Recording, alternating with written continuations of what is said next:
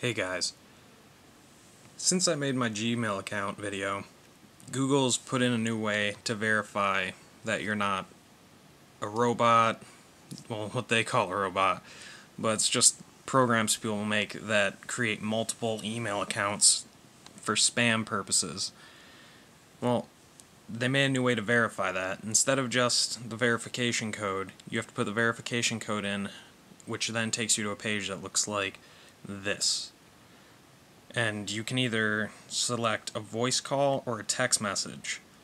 And you have to select your country and put in your mobile phone number, and then you have to take that code and use it to activate your Gmail account.